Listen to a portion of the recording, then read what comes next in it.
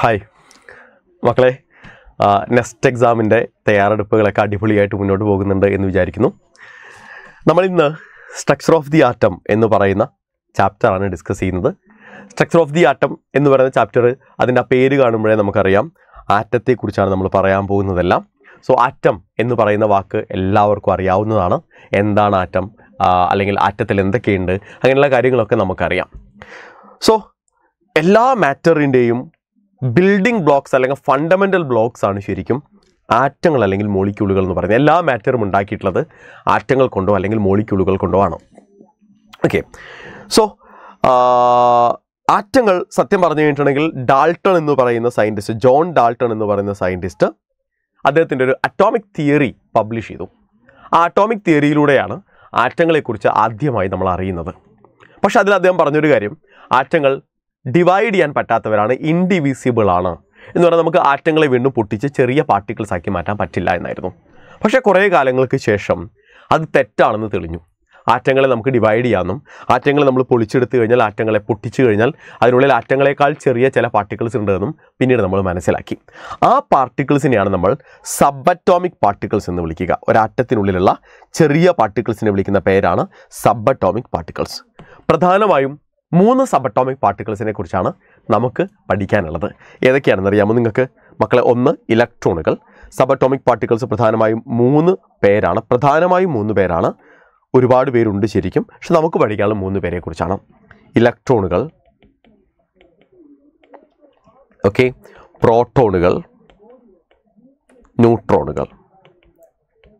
ഈ 3 sub atomic പാർട്ടിക്കിൾസിനെ കുറിച്ചാണ് നമുക്ക് പഠിക്കാനുള്ളത്. ഇവർ 3 പേരും ചേർന്നാണ് ആറ്റം ഉണ്ടാകുന്നത് എന്നാണ് പറയുന്നത്. സോ അതിലേറ്റവും ആദ്യം നമുക്ക് ഇലക്ട്രോണുകളെ കുറിച്ച് പഠിക്കണം. ഇലക്ട്രോണുകളുടെ ഡിസ്കവറി, എങ്ങനെയാണ് ഇലക്ട്രോണുകളെ കണ്ടുപിടിച്ചത്, ആരാണ് ഇലക്ട്രോണുകളെ കണ്ടുപിടിച്ചത്, കാഥോഡ് റേസ് എന്ന് പറയുന്നത് യഥാർത്ഥത്തിൽ എന്താണ്? അപ്പോൾ മക്കളെ ശ്രദ്ധിക്കുക, ഇലക്ട്രോണുകൾ ഉണ്ട്, ഒരാറ്റത്തിനുള്ളിൽ ഇലക്ട്രോണുകൾ ഉണ്ട് എന്ന് കണ്ടുപിടിക്കുന്നത് കാഥോഡ് റേസ് എന്ന് പറയുന്ന പ്രത്യേക തരം റേസ് അല്ലെങ്കിൽ റേഡിയേഷൻസിൻ്റെ പ്രസൻസ് മനസ്സിലാക്കിയപ്പോഴാണ്. അതായത് പണ്ടൊക്കെ ഒരു കാലഘട്ടത്തിലൊക്കെ ഡിസ്ചാർജ് ട്യൂബ് എക്സ്പെരിമെൻ്റ് നടത്തുക എന്നുള്ളതായിരുന്നു സയൻറ്റിസ്റ്റുകളൊക്കെ ചെയ്തിരുന്ന പ്രധാനപ്പെട്ട കാര്യം. ആറ്റത്തെക്കുറിച്ച് പഠിക്കാൻ ഏറ്റവും നല്ലത് discharge tube experiment നടത്തലായിരുന്നു. So discharge tube എന്ന് പറഞ്ഞാൽ നമ്മുടെ ട്യൂബ് ലൈറ്റ് ഒക്കെ പോലെയുള്ള വലിയ ട്യൂബിനെയാണ് നമ്മൾ, ഒരു ഗ്ലാസ് ട്യൂബിനെയാണ് ഡിസ്ചാർജ് ട്യൂബ് എന്ന് പറയുക. ഈ ട്യൂബിൻ്റെ 2 അറ്റത്തും 2 മെറ്റൽ പ്ലേറ്റുകൾ വെച്ചിട്ടുണ്ടാവും. ഈ മെറ്റൽ പ്ലേറ്റുകളെ വലിയ ബാറ്ററികളിലേക്ക് എന്ത് ചെയ്തിട്ടുണ്ടാവും? കണക്ട് ചെയ്തിട്ടുണ്ടാവും. ഓക്കെ, ബാറ്ററിയുടെ പോസിറ്റീവ് ടെർമിനൽ, നെഗറ്റീവ് ടെർമിനൽ.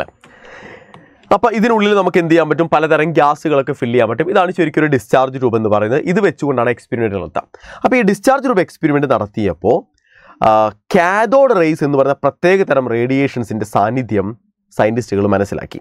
ഈ കാഥോഡ് റേസിൻ്റെ പ്രത്യേകത, ഇവർ നമുക്കറിയാലോടാ, നെഗറ്റീവ് ടെർമിനലിലേക്ക് കണക്ട് ചെയ്ത മെറ്റൽ പ്ലേറ്റിനെയാണ് നമ്മൾ കാഥോഡ് എന്ന് പറയുക. ഈ മെറ്റൽ പ്ലേറ്റിനെയാണ് നമ്മൾ എന്ത് പറയുക? കാഥോഡ് എന്ന് പറയുക. ഇതിനെയാണ് നമ്മൾ കാഥോഡ് എന്ന് പറയുക. ഇതിനെയാണ് നമ്മൾ എന്ത് പറയുക? ആനോഡ് എന്ന് പറയുക. പോസിറ്റീവ് ടെർമിനലിലേക്ക് കണക്ട് ചെയ്ത മെറ്റൽ പ്ലേറ്റിനെയാണ് ആനോഡ് എന്ന് പറയുക. ഇതാണ് കാഥോഡ്. അപ്പോൾ കാഥോഡിൽ നിന്ന് സ്റ്റാർട്ട് ചെയ്തിട്ട് ആനോഡിലേക്ക് പോകുന്ന ചില റേഡിയേഷൻസ് ഇതിനുള്ളിൽ കണ്ടു. ആ റേഡിയേഷൻസിനെയാണ് കാഥോഡ് റേസ് എന്ന് വിളിച്ചത്. അപ്പോൾ അങ്ങനെ കാഥോഡ് റേസിനെ കുറിച്ച് കൂടുതൽ പഠനങ്ങൾ നടത്തിയപ്പോൾ മനസ്സിലായി കാഥോഡ് റേയിലുള്ളതെല്ലാം ഇലക്ട്രോണുകളാണ് എന്ന്. അതാണ് കാഥോഡ് റേയും ഇലക്ട്രോൺ ഡിസ്കവറിയും തമ്മിലുള്ള ബന്ധം. ഇങ്ങനെയാണ് ഇലക്ട്രോണുകളെ ഡിസ്കവർ ചെയ്യുന്നത്, കണ്ടുപിടിക്കുന്നത്. ആരാണ് ഇലക്ട്രോണിനെ കണ്ടുപിടിച്ചത് എന്ന് ചോദിച്ചാൽ മക്കളെ, അതിൻ്റെ ഉത്തരം ജെ തോംസൺ ആണ്. ജെ തോംസൺ എന്ന് പറയുന്ന സയൻറ്റിസ്റ്റാണ് ആറ്റത്തിനുള്ളിൽ ഇലക്ട്രോണുകൾ എന്ന് പറയുന്ന സബ് അറ്റോമിക് പാർട്ടിക്കിൾസ് ഉണ്ട് എന്ന് മനസ്സിലാക്കുന്നത്. സോ ഇലക്ട്രോണുകളെ കുറിച്ച് നമ്മൾ എന്തൊക്കെയാണ് ഓർത്തു വെക്കേണ്ടത് മക്കളെ? ഇലക്ട്രോണിനെ കുറിച്ച് പ്രധാനമായും നിങ്ങൾ ഓർക്കേണ്ടത്, 1 ഇലക്ട്രോണിൻ്റെ ചാർജാണ്, ചാർജ്. 2 ഇലക്ട്രോണിൻ്റെ മാസ്സാണ്. ഇലക്ട്രോണിൻ്റെ ചാർജും ഓർക്കണം, ഇലക്ട്രോണിൻ്റെ മാസ്സും ഓർക്കണം. റെഡിയല്ലേ? ഇലക്ട്രോണിൻ്റെ ചാർജ് എന്ന് പറയുന്നത് -1.602 ഇൻറ്റു 10⁻⁻19 കൂളോം ആണ്. എന്താണ്? കൂളോമാണ്. കൂളോം എന്ന യൂണിറ്റിലാണ് നമ്മൾ ചാർജ് റെപ്രസെൻ്റ് ചെയ്യുക. ഇലക്ട്രോണിൻ്റെ മാസ് എന്ന് പറയുന്നത് 9.1 ഇൻറ്റു 10⁻31 കിലോഗ്രാം ആണ്. നിങ്ങൾക്ക് ഈ മാസ് ഗ്രാമിലേക്ക് എഴുതണം എന്നുണ്ടെങ്കിൽ 9.1 ഇൻറ്റു 10⁻28 ഗ്രാം എന്ന് എഴുതിയാലും ഓക്കെയാണ്. റെഡിയാണല്ലോ മക്കളെ? അപ്പോൾ നമ്മളവിടെ ഇലക്ട്രോൺ ഡിസ്കവറിയും അതുപോലെ തന്നെ കാഥോഡ് റേയും എന്താണെന്ന് പറഞ്ഞു. ഇനി ഇതേ ഡിസ്ചാർജ് ട്യൂബിലെ ആനോഡിന്ന് കാഥോഡിന് നേരെ പോകുന്ന റേഡിയേഷൻസ് ഉണ്ടാവില്ലേ? ഇതിപ്പോൾ കാഥോഡിൽ നിന്ന് വരുന്ന റേഡിയേഷൻസ് അല്ലേ, അവരെ നമ്മൾ കാഥോഡ് റേസ് എന്ന് വിളിച്ചു. ആനോഡിന് നേരെ പോകുന്ന റേഡിയേഷൻ, കാഥോഡിന് നേരെ പോകുന്ന റേഡിയേഷൻസ് ഉണ്ടായിരുന്നു അതിനെയാണ് നമ്മൾ ആനോഡ് റേസ് എന്ന് വിളിച്ചത്. കാഥോഡിന് നേരെ പോകുന്ന ഡിസ്ചാർജ് ട്യൂബിലെ റേഡിയേഷൻസിനെയാണ് ആനോഡ് റേസ് എന്ന് വിളിച്ചത്. അവരെ നമ്മൾ കനാൽ റേസ് എന്ന് വിളിക്കാറുണ്ട്. ഓക്കെ, ഈ ആനോഡ് റേസ് അല്ലെങ്കിൽ കനാൽ റേസിൻ്റെ ഡിസ്കവറിയിൽ നിന്നാണ് പ്രോട്ടോണുകളെ കണ്ടുപിടിക്കുന്നത്. അതിനവർ ചെയ്ത കാര്യം എന്താ അറിയോ? ഈ ഡിസ്ചാർജ് ട്യൂബിൽ ഹൈഡ്രജൻ ഗ്യാസ് നിറച്ചപ്പോഴാണ് അവർക്ക് പ്രോട്ടോണുകളുണ്ട് എന്ന് മനസ്സിലായത് ആറ്റത്തിനുള്ളിൽ. റെഡിയാണല്ലോ മക്കളെ? കാരണം ഹൈഡ്രജൻ ഗ്യാസ് നിറച്ചപ്പോൾ അതിനുള്ളിൽ H+ എന്ന് പറയുന്ന അയോണുകളുണ്ടായി. ഈ പറയുന്ന H+ അയോണുകളെ തന്നെയാണ് നമ്മൾ പ്രോട്ടോണുകൾ എന്ന് വിളിക്കുന്നത്. റെഡിയല്ലേ? ക്ലിയർ അല്ലേ മക്കളെ? ആണ്. സോ ആരാണ് ഈ പ്രോട്ടോണുകളുടെ ഡിസ്കവറിയിലേക്ക് കൊണ്ടുവന്നതെന്ന് ചോദിച്ചു കഴിഞ്ഞിട്ടുണ്ടെങ്കിൽ അതിൻ്റെ ഉത്തരം മക്കളെ, അതിൻ്റെ ഉത്തരം എന്ന് പറയുന്നത് ഗോൾഡ് സ്റ്റെയിൻ ആണ്. ഓക്കെ, ഗോൾഡ് സ്റ്റെയിൻ ആണ് ആനോഡ് റേസിൽ പ്രോട്ടോണുകളുണ്ട് എന്ന് മനസ്സിലാക്കുന്നത് ഗോൾഡ് സ്റ്റെയിൻ എന്ന് പറയുന്ന സയൻറ്റിസ്റ്റാണ്. പിന്നെ കുറേ കാലം കഴിഞ്ഞിട്ട് അവരെ പ്രോട്ടോൺ എന്ന പേര് വിളിച്ചത് റുദർഫോർഡാണ്. പ്രോട്ടോൺ എന്നുള്ള പേര് വിളിച്ച റുദർഫോർഡാണ്. പക്ഷെ പ്രോട്ടോണുകൾ ഉണ്ട് എന്ന് കണ്ടുപിടിച്ചത് ഗോൾഡ് സ്റ്റെയിൻ ആണ്. ഓക്കെ ആണല്ലോ? റെഡിയാണല്ലോ മക്കളെ? ആണ്. അപ്പോൾ പ്രോട്ടോണിൻ്റെ എന്തൊക്കെയാണ് നമ്മൾ കണ്ടുപിടിക്കേണ്ടത്? പ്രോട്ടോണിൻ്റെ ചാർജ് നമുക്കറിയണം, പ്രോട്ടോണിൻ്റെ മാസ് നമുക്കറിയണം മക്കളെ. പ്രോട്ടോണിൻ്റെ ചാർജ് നമുക്കറിയണോടാ, പ്രോട്ടോണിൻ്റെ മാസ് നമുക്കറിയണം മക്കളെ. പ്രോട്ടോണിൻ്റെ ചാർജ് എത്രയെന്നറിയോ? 1.602 × 10⁻⁻19 കൂളോം. പ്രോട്ടോണിൻ്റെ മാസ് എന്ന് പറയുന്നത് 1.67 × 10⁻⁻27 കിലോഗ്രാം. കിലോഗ്രാമിൽ മാത്രമല്ല, നമുക്കതിനെ ഗ്രാമിലേക്ക് എഴുതാട്ടോ. 1.67 × 10⁻⁻24 എടുത്താൽ അത് ഗ്രാമായി. ഓക്കെ അല്ലേ? റെഡിയല്ലേ മക്കളെ? ആണ്. അപ്പോൾ നിങ്ങൾ ആലോചിച്ച് നോക്കൂ, പ്രോട്ടോണിൻ്റെ ചാർജും ഇലക്ട്രോണിൻ്റെ ചാർജും തമ്മിൽ എന്താ ബന്ധം? രണ്ടിനും ഒരേ മാഗ്നിറ്റ്യൂഡാണ്. കണ്ടോ? 1.602 × 10⁻⁻19 കൂളോം. ആ ചാർജിൻ്റെ സൈനിൽ മാത്രമേ ഡിഫറൻസ് ഉള്ളൂ. ഇലക്ട്രോണിന് നെഗറ്റീവാണ്, പ്രോട്ടോണിന് പോസിറ്റീവാണ്. നിങ്ങൾക്കത് മനസ്സിലായിട്ടുണ്ടാവുമെന്ന് വിചാരിക്കുന്നു മക്കളെ. ഇനി ഇലക്ട്രോൺ എവിടെ കിടക്കുക? ഇലക്ട്രോൺ കിടക്കുന്നത് ന്യൂക്ലിയസിന് പുറത്താണ്. ഇലക്ട്രോൺ എപ്പോഴും ഒരു ആറ്റത്തിൻ്റെ ന്യൂക്ലിയസിന് പുറത്താണ് കിടക്കുക. പ്രോട്ടോൺ എവിടെ കിടക്കുക? ന്യൂക്ലിയസിൻ്റെ ഉള്ളിലാണ് കിടക്കുക. മക്കളെ, ഈ രണ്ട് പാർട്ടിക്കിൾസിനെ കണ്ടെത്തിയപ്പോഴാണ് സയൻറ്റിസ്റ്റുകൾ ആലോചിച്ചത് ഇവരെങ്ങനെയായിരിക്കും ഒരാറ്റത്തിനുള്ളിൽ അറേഞ്ച് ചെയ്ത് കിടക്കുന്നുണ്ടാവുക, എങ്ങനെയായിരിക്കും പ്രോട്ടോൺസ് കിടക്കുക, എങ്ങനെയായിരിക്കും ഇലക്ട്രോൺസ് കിടക്കുക എന്നൊക്കെയുള്ള കുറേ ക്യൂരിയസ് ആയ കുറേ കാര്യങ്ങൾ അവർ ചിന്തിച്ചു തുടങ്ങി. അങ്ങനെയാണ് ആറ്റത്തിൻ്റെ ഒരു മോഡൽ, സ്ട്രക്ചർ ഓഫ് ആറ്റം എങ്ങനെയായിരിക്കും എന്ന് ആലോചനയിൽ വന്നത്. Okay, so structure of atom എന്ന് പറയുമ്പോൾ നമ്മൾ പല സയൻറ്റിസ്റ്റുകളും അവരുടേതായ രീതിയിൽ ആറ്റം ഇങ്ങനെയാണ് അങ്ങനെയാണെന്നൊക്കെ പറഞ്ഞിട്ടുണ്ട്. അപ്പോൾ പ്രധാനമായും മൂന്ന് സയൻറ്റിസ്റ്റുകൾ പറഞ്ഞ ആറ്റം സ്ട്രക്ചറിനെ കുറിച്ചാണ് നമുക്ക് പഠിക്കാനുള്ളത്. ഒന്ന് തോംസൺ മോഡൽ ഓഫ് ആറ്റം, ഒന്ന് ജെ തോംസൺ പറഞ്ഞ Thomson model of atom. Okay, രണ്ട് റുദർഫോർഡ് മോഡൽ ഓഫ് ആറ്റം,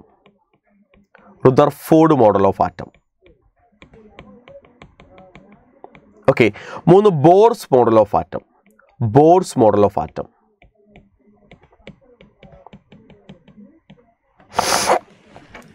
റെഡിയാണല്ലോ അല്ലേ? ഓക്കെ, സോ മക്കളെ, നമുക്ക് ആദ്യം തോംസൺ മോഡൽ ഓഫ് ആറ്റം എന്താണെന്ന് പറഞ്ഞിട്ട് തുടങ്ങാം. അതായത് ജെ തോംസൺ, അതായത് ഇലക്ട്രോണിനെ കണ്ടുപിടിച്ചയാൾ എന്ന് നമ്മൾ പറഞ്ഞല്ലോ, ജെ തോംസൺ. ഈ ജെ തോംസൺ ആറ്റം എങ്ങനെയാണെന്ന് പറഞ്ഞിട്ടുണ്ട്. ജെ തോംസൺ പറഞ്ഞ കാര്യം, ആറ്റം എന്ന് പറയുന്നത് പോസിറ്റീവ് ചാർജുള്ളൊരു സ്ഫിയറാണ്. ആറ്റം എങ്ങനെയാണ്? പോസിറ്റീവ് ചാർജുള്ളൊരു സ്ഫിയറാണ്. ആ സ്ഫിയറിൻ്റെ ഉള്ളിൽ ഇലക്ട്രോണുകളെ എംബഡ് ചെയ്തിരിക്കുകയാണ്. എന്ന് പറഞ്ഞാൽ നമ്മളിത് എവിടെ നോക്കൂ മക്കളെ, ഇതൊരു വാട്ടർമെലൺ അല്ലേ? അപ്പോൾ ഈ വാട്ടർമെലൺ എന്ന് പറയുന്നത് പോസിറ്റീവ് ചാർജുള്ളൊരു സ്ഫിയർ ആണെങ്കിൽ അതിലെ സീഡ്സ് കണ്ടോ നിങ്ങൾ?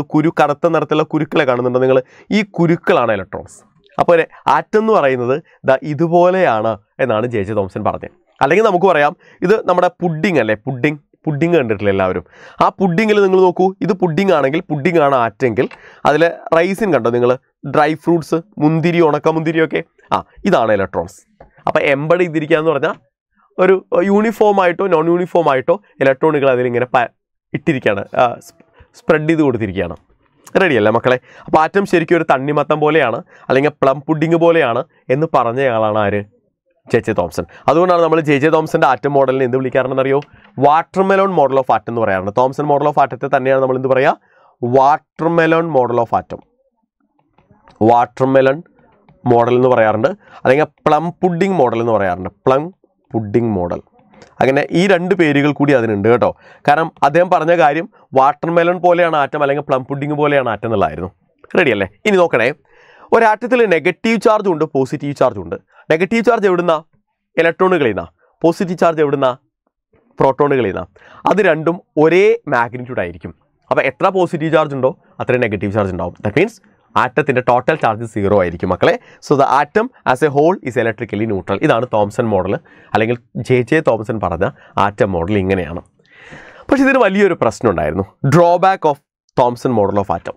എന്താണ് തോംസൺ മോഡലിൻ്റെ പ്രശ്നം എന്ന് ചോദിച്ചു കഴിഞ്ഞാൽ മക്കളെ, ഇദ്ദേഹത്തിന് തോംസണിന് ശേഷം വന്ന ചില സയൻറ്റിസ്റ്റുകളുണ്ട്. അതായത് റുദർഫോർഡ്. തോംസൺ കഴിഞ്ഞിട്ടാണ് റുദർഫോർഡ് വരുന്ന രംഗത്തേക്ക്. അപ്പോൾ റുദർഫോർഡ് നടത്തിയ ചില എക്സ്പെരിമെൻറ്റുകളുടെ, ചില പരീക്ഷണങ്ങളുടെ റിസൾട്ടുകൾ തോംസൺ പറഞ്ഞതുപോലെ അല്ല ആറ്റം എന്ന് തെളിയിക്കുന്നതായിരുന്നു. So this model could not explain the result of experiments carried out by other scientist. Other scientist എന്ന് പറഞ്ഞാൽ വേറെ ആരുമല്ല, അത് റുദർഫോർഡാണ്. അപ്പോൾ റുദർഫോർഡിൻ്റെ ആറ്റം മോഡൽ എന്താ? റുദർഫോർഡിൻ്റെ ആറ്റം മോഡൽ എന്താ? റുദർഫോർഡ് പറഞ്ഞത് ആറ്റം എങ്ങനെയാണെന്നൊക്കെ പറഞ്ഞു, ഇലക്ട്രോൺ എവിടെയാണ്, പ്രോട്ടോൺ എവിടെയാണെന്നൊക്കെ പറഞ്ഞു. പക്ഷേ ആ പറച്ചിലേക്ക് നയിച്ച എന്താണെന്നറിയോ? അല്ലെ, അങ്ങനെ പറയാനുണ്ടായ കാരണം എന്താണെന്നറിയോ? റുദർഫോർഡ് നടത്തിയ വളരെ ഫേമസ് ആയ ഒരു എക്സ്പെരിമെൻ്റ് ഉണ്ട്. ആ എക്സ്പെരിമെൻറ്റിൻ്റെ പേരാണ് ഗോൾഡ് ഫോയിൽ എക്സ്പെരിമെൻറ്റ്. അതായത് വളരെ തിന്നായ, കട്ടി തീരെ കുറഞ്ഞ ഗോൾഡിൻ്റെ, സ്വർണത്തിൻ്റെ ഒരു ഷീറ്റ് ഇവിടെ എടുത്തു വെച്ചു. അതിനു ചുറ്റും സർക്കുലാർ ഷേപ്പിലുള്ള ഒരു സ്ക്രീൻ കൊണ്ടുവന്ന് വെച്ചു. ഇതൊരു സർക്കുലാർ സ്ക്രീനാണ്. റെഡിയല്ലേ? ആണ്. എന്നിട്ട് അതിന് മുന്നിൽ റേഡിയോ ആക്റ്റീവായ ഒരു ആറ്റത്തെ കൊണ്ടുവന്ന് വെച്ചു. ഈ റേഡിയോ ആക്റ്റീവായ ആറ്റത്തിൽ നിന്ന് ആൽഫ പാർട്ടിക്കിളുകൾ, മക്കളെ, ആൽഫ പാർട്ടിക്കിൾസ് എന്ത് ചെയ്യും? പുറത്തേക്ക് വരും. ആൽഫ പാർട്ടിക്കിൾസിനെ പുറത്ത് വിടാൻ കഴിവുള്ള ഒരാറ്റം അല്ലെങ്കിൽ അതുപോലുള്ളൊരു സോഴ്സ് ഇവിടെ കൊണ്ടുവന്ന് വെച്ചു. റേഡിയോ ആക്റ്റീവായ ഒരാൾ ഇവിടെ കൊണ്ടുവന്ന് വെച്ചു. എന്നിട്ട് ഇയാളിൽ നിന്ന് ആൽഫ പാർട്ടിക്കിൾ ഇങ്ങനെ വന്ന് ഈ ഗോൾഡ് ഫോയിലിൽ തട്ടി. ഗോൾഡ് ഫോയിലിൽ തട്ടിയപ്പോൾ പ്രധാനമായും 3 കാര്യങ്ങളാണ് റുദർഫോർഡിന് മനസ്സിലായത്. ഒന്ന്, ഭൂരിഭാഗം ആൽഫ പാർട്ടിക്കിൾസും സ്ട്രെയിറ്റ് ലൈനിലൂടെ തന്നെ അപ്പുറത്തേക്ക് കടന്നുപോയി. ഗോൾഡ് ഫോയിലിനെ തുളച്ച് ഭൂരിഭാഗം ആൽഫ പാർട്ടിക്കിൾസും അപ്പുറത്തേക്ക് പോയി. അതിൽ കുറച്ച് ആൽഫ പാർട്ടിക്കിൾസ് എന്ത് ചെയ്തു? ചെറുതായിട്ടൊന്ന് അവരുടെ സ്ട്രെയിറ്റ് ലൈൻ പാത്ത് നിന്ന് എന്ത് ചെയ്തിട്ടുണ്ട്? ഡീവിയേറ്റ് ചെയ്ത് പോയി, ഡിഫ്ലക്റ്റ് ചെയ്ത് പോയി. വളരെ കുറച്ച് ആളുകൾ എന്ത് ചെയ്തു? ആൽഫ പാർട്ടിക്കിൾസ് തിരിച്ച് ഇങ്ങോട്ട് തന്നെ ഡിഫ്ലക്റ്റ് ചെയ്ത് വന്നു. ഇതാണ് 3 ഒബ്സർവേഷൻസ്. സോ ഒന്ന്, most of the alpha particles, അതായത് 99% pass straight through the gold foil, straight ആയിട്ട് അപ്പുറത്തേക്ക് പോയി. സം ഓഫ് ദം, വളരെ കുറച്ച് ആളുകൾ എന്ത് ചെയ്തു? ചെറിയ ആംഗിളുകളിൽ ഡിഫ്ലക്റ്റ് ചെയ്തു. സ്ട്രെയിറ്റ് ലൈനിൽ പോയില്ല, അവരിങ്ങനെ പോകുന്നതിന് പകരം ചെറുതായിട്ട് ഡിഫ്ലക്റ്റ് ചെയ്ത് പോയി, ഇങ്ങനെ വന്ന് ഇങ്ങനെ പോയി. ഇനി 12,000 ആൽഫ പാർട്ടിക്കിൾസിനെ നമ്മൾ പറഞ്ഞു വിട്ടപ്പോൾ അതിൽ ഒരെണ്ണം എന്ത് ചെയ്തു? റീബൗണ്ട് ചെയ്തു. എന്നുവെച്ചാൽ തിരിച്ചിങ്ങടന വന്നു, ഇങ്ങനെ പോയിട്ട് ഇങ്ങടന തിരിച്ചു വന്നു. നമ്മൾ കണ്ടതല്ലേ മക്കളെ? നോക്ക്, കണ്ടതല്ലേ തിരിച്ചു വരുന്നത്? ആണ്. ഇതാണ് റുദർഫോർഡിൻ്റെ ഗോൾഡ് ഫോയിൽ എക്സ്പെരിമെൻറ്റിൻ്റെ ഒബ്സർവേഷൻസ്. അപ്പോൾ ഇതിൽ നിന്ന് റുദർഫോർഡ് എന്താ മനസ്സിലാക്കിയെന്നറിയോ? ആറ്റത്തെക്കുറിച്ച് വളരെ പ്രധാനപ്പെട്ട 3 കാര്യങ്ങൾ ഇതിൽ നിന്ന് റുദർഫോർഡിന് മനസ്സിലായി. ഓക്കെ, അതിൽ ഒന്നാമത്തെ കാര്യം പറഞ്ഞത്, മിക്കവാറും ആൽഫ പാർട്ടിക്കിൾസ് എല്ലാം ഗോൾഡ് ഫോയിലൂടെ ഒരു പ്രശ്നമില്ലാണ്ട് കടന്നു പോയല്ലോ. അതിൻ്റെ അർത്ഥം എന്താണെന്നറിയോ? Most of the space inside the atom is empty. ഒരാറ്റത്തിനുള്ളിലുള്ള മിക്കവാറും സ്ഥലം എംപ്റ്റി ആണ്. ഓക്കെ, അപ്പോൾ ആ ഒബ്സർവേഷൻ എന്തുകൊണ്ടാണ് നടന്നതെന്ന് മനസ്സിലായി. ഇനി രണ്ടാമത്തേത്, വളരെ കുറച്ച് ആൽഫ പാർട്ടിക്കിളുകൾ ഡിഫ്ലക്റ്റ് ചെയ്തില്ലേ? അതിൻ്റെ കാരണം എന്താണെന്നറിയോ? കാരണം അതിൽ മക്കളെ ഒരു പോസിറ്റീവ് ചാർജ് ആറ്റത്തിനുള്ളിൽ ഉള്ളത് കൊണ്ടാണ്. ആ പോസിറ്റീവ് ചാർജിന് അടുത്തുകൂടെ വരുമ്പോഴാണ് അവരെന്ത് ചെയ്യുന്നത്? ചെറിയ ആംഗിളുകളിൽ ഡിഫ്ലക്റ്റ് ചെയ്യുന്നത്. ഓക്കെ ആണല്ലോ. പക്ഷെ റുദർഫോർഡ് പറഞ്ഞു എന്ത്?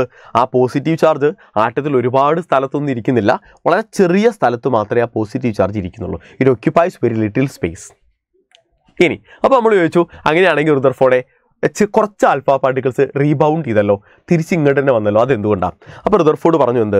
ആ ആൽഫ പാർട്ടിക്കിളുകൾ എന്ത് ചെയ്തിട്ടുണ്ട്? ആ പോസിറ്റീവ് ചാർജുള്ള മാസിൽ ഡയറക്റ്റ്, ഇതിപ്പോൾ പോസിറ്റീവ് ചാർജുള്ള മാസ് ആണെങ്കിൽ ഇതിൽ ഡയറക്റ്റ് ആയി പോയി തട്ടിയോണ്ടാണ് അവർ തിരിച്ചു വന്നത്.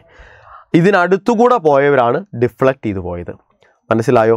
ക്ലിയർ ആണല്ലോ അല്ലേ മക്കളെ? ഒരു കാര്യം കൂടി പറഞ്ഞു, എടാ ഡിഫ്ലക്റ്റ് ചെയ്ത ആൽഫ പാർട്ടിക്കിൾസിൻ്റെ എണ്ണം തീരെ കുറവല്ലേ?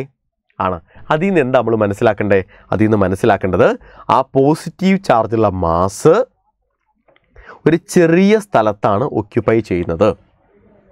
ഓക്കെ, ആ പോസിറ്റീവ് ചാർജുള്ള മാസിനെയാണ് റുദർഫോർഡ് എന്ത് വിളിച്ചെന്നറിയാമോ? പിന്നീട് ന്യൂക്ലിയസ് എന്ന് വിളിച്ചത്. ആ ന്യൂക്ലിയസിന് എന്തുകൊണ്ടാണ് പോസിറ്റീവ് ചാർജ് കിട്ടിയേ? ന്യൂക്ലിയസിൻ്റെ ഉള്ളിൽ പ്രോട്ടോണുകൾ ഉള്ളത് കൊണ്ടാണ്.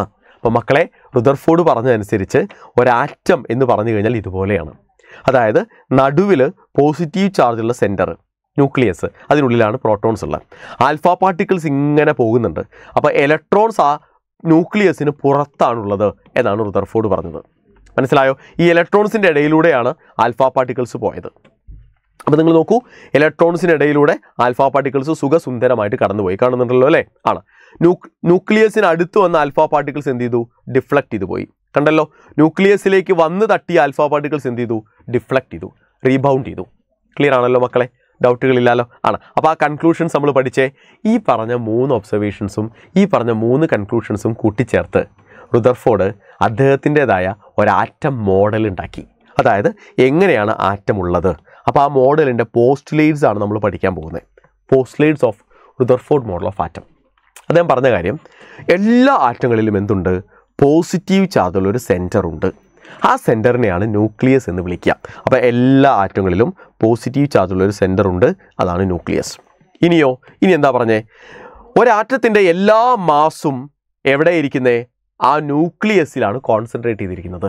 ഒരാറ്റത്തിൻ്റെ എല്ലാ മാസും ന്യൂക്ലിയസിലാണ് കോൺസെൻട്രേറ്റ് ചെയ്തിരിക്കുന്നത്. ഓക്കെ, റെഡി അല്ലേ? ആണ്. ഇനി ന്യൂക്ലിയസിന് ചുറ്റുമുള്ള സ്ഥലം, the space around the nucleus, അവിടെയാണ് ആരുള്ളത്? ഇലക്ട്രോണുകളുള്ളത്. ഓക്കെ, ആ സ്ഥലത്തെയാണ് എക്സ്ട്രാ ന്യൂക്ലിയർ പാർട്ട് എന്ന് പറയുക. അപ്പോൾ ഇതാണ് നിങ്ങളുടെ ആറ്റം എന്നുണ്ടെങ്കിൽ മക്കൾ ശ്രദ്ധിക്കുക, ഇതാണ് നിങ്ങളുടെ ആറ്റം എന്നുണ്ടെങ്കിൽ ശ്രദ്ധിച്ചോട്ടോ. ഈ പോസിറ്റീവ് ചാർജുള്ള മാസിനെയാണ് നമ്മൾ എന്ത് വിളിക്കുക? ന്യൂക്ലിയസ് എന്ന് വിളിക്കുക. പോസിറ്റീവ് ചാർജുള്ള മാസിനെയാണ് നമ്മൾ ന്യൂക്ലിയസ് എന്ന് വിളിച്ചത്. അത് തീരെ ചെറുതാണ്. അപ്പോൾ അതിന് പുറത്തുള്ള സ്ഥലം ഉണ്ടല്ലോ ആറ്റത്തിൽ, ഈ സ്ഥലം ഉണ്ടല്ലോ മക്കളെ, ഈ സ്ഥലത്തെയാണ് എക്സ്ട്രാ ന്യൂക്ലിയർ പാർട്ട് എന്ന് വിളിക്കുന്നത് നമ്മൾ. Extra nuclear part. റെഡി ആണല്ലോ? ക്ലിയർ ആണല്ലോ? ഈ എക്സ്ട്രാ ന്യൂക്ലിയർ പാർട്ടിലാണ് ആരുള്ളത്? ഇലക്ട്രോൺസ് ഉള്ളത്. കണ്ടോ നിങ്ങൾ? അപ്പോൾ ഇത് ന്യൂക്ലിയസ്, എക്സ്ട്രാ ന്യൂക്ലിയർ പാർട്ടിലാണ് ഇലക്ട്രോൺസ് ഉള്ളത്. ഇനി ഇലക്ട്രോൺസ് ശരിക്കും എന്താ ചെയ്യുന്നത്?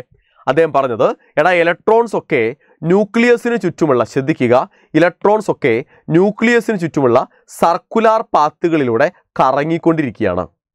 ഇലക്ട്രോൺസ് ഒക്കെ ന്യൂക്ലിയസിന് ചുറ്റുമുള്ള സർക്കുലാർ പാത്തുകളിലൂടെ കറങ്ങിക്കൊണ്ടിരിക്കുകയാണ്. റെഡിയാണല്ലോ? സോ ഇതൊരു ഇലക്ട്രോൺ, അങ്ങനെ ഇലക്ട്രോൺസ് എല്ലാം ന്യൂക്ലിയസിന് ചുറ്റുമുള്ള circular പാത്തിലൂടെ കറങ്ങുകയാണ്. Electrons revolve around the nucleus in circular path. Okay, ready അല്ലേ? ഇനി ഒരാറ്റത്തിൻ്റെ സൈസ്, ഇതിപ്പോൾ ഒരു ആറ്റം അല്ലേ, ഒരാറ്റത്തിൻ്റെ സൈസുമായിട്ട് കമ്പയർ ചെയ്യുമ്പോൾ ന്യൂക്ലിയസിൻ്റെ സൈസ് തീരെ ചെറുതാണ്. നോക്കൂ, size of the nucleus is very small as compared to the size of the atom. ഇത്രയുമാണ് ഒരാറ്റത്തെക്കുറിച്ച് റുദർഫോർഡ് പറഞ്ഞത്. ഇതാണ് റുദർഫോർഡിൻ്റെ ആറ്റം മോഡൽ എന്ന് പറയുന്നത്. അപ്പോൾ ഇതാണ് സംഗതി. മക്കളെ ക്ലിയർ അല്ലേ? അത് ഡൗട്ടുകളില്ലല്ലോ മക്കളെ? ഇല്ല, കാര്യങ്ങൾ ക്ലിയറാണ്. പക്ഷെ ഈ മോഡലിന് കുറേ പ്രശ്നങ്ങളുണ്ടായിരുന്നു. അതിലൊന്ന്, ആറ്റം സ്റ്റേബിൾ ആയത് എന്തുകൊണ്ടാണ് എന്ന് എക്സ്പ്ലെയിൻ ചെയ്യാൻ ഇവന് പറ്റിയില്ല. റുദർഫോർഡിന് പറ്റാത്തൊരു കാര്യം, ആറ്റം സ്റ്റേബിളായി നിൽക്കുന്നത് എങ്ങനെയാണ്, ആറ്റം പൊട്ടിത്തെറിക്കാതെ തകർന്നു പോകാതെ നിൽക്കുന്നത് എങ്ങനെയാണെന്ന് പറയാൻ റുദർഫോർഡിന് പറ്റിയില്ല. രണ്ടാമത്തെ കാര്യം എന്ന് പറയുന്നത്, മക്കളെ ഓരോ സർക്കുലാർ പാത്തിലും, ആ സർക്കുലാർ പാത്തിൻ്റെ പേര് ഞാൻ പറഞ്ഞില്ല അല്ലേ മക്കളെ? എടാ ഈ സർക്കുലാർ പാത്തുകൾക്ക് ഒരു പേരുണ്ട്. എടാ സർക്കുലാർ പാത്തുകളെ വിളിക്കുന്ന പേരാണ്, മക്കളെ ശ്രദ്ധിച്ചു കേട്ടോ, സർക്കുലാർ പാത്തുകളെ വിളിക്കുന്ന പേരാണ് ഓർബിറ്റുകൾ. എന്താ വിളിക്കുക നമ്മൾ? ഓർബിറ്റുകൾ. സോ ഇതൊരു ഓർബിറ്റാണ്, ശ്രദ്ധിക്കുക, ഇതൊരു ഓർബിറ്റാണ്. സോ സർക്കുലാർ പാത്തുകളെ നമ്മൾ വിളിക്കുക ഓർബിറ്റ് എന്നാണ്. ഓർബിറ്റുകളിലൂടെയാണ് ഇലക്ട്രോൺ കറങ്ങുന്നത് മക്കളെ. ഓക്കെ, സോ റുദർഫോർഡിന് പക്ഷേ ഓരോ ഓർബിറ്റിലും എത്ര ഇലക്ട്രോൺസ് ഉണ്ടാകും എന്ന് പറയാൻ പറ്റിയില്ല. ഓർബിറ്റ് ഉണ്ട്, ഓർബിറ്റിൽ കൂടെ ഇലക്ട്രോൺ കറങ്ങുമെന്ന് മാത്രമേ പറയാൻ പറ്റുള്ളൂ. ഓരോ ഓർബിറ്റിലും എത്ര ഇലക്ട്രോൺസ് വീതം ഉണ്ടാകും എന്ന് പറയാൻ പറ്റിയില്ല ആർക്ക്? റുദർഫോർഡിന്. അപ്പോൾ ഇത് രണ്ടും റുദർഫോർഡ് മോഡൽ ഓഫ് ആറ്റത്തിൻ്റെ ഡ്രോബാക്സ് ആണ്. ക്ലിയർ അല്ലേ നിങ്ങൾക്കത്? ഓക്കെ ആണല്ലോ മക്കളെ? ആണ്. സോ അതുകൊണ്ട് തന്നെ നമുക്ക് പുതിയൊരു ആറ്റം മോഡൽ വേണം. ആ പുതിയ ആറ്റം മോഡലിനെ കുറിച്ച് പറഞ്ഞയാളാണ് നീൽസ് ബോർ. ആരാണ്? Niels Bohr. Niels Bohr. നമുക്കിനി നീൽസ് ബോർ എന്തൊക്കെയാണ് ആറ്റത്തെക്കുറിച്ച് പറഞ്ഞിട്ടുള്ളത് നോക്കാം.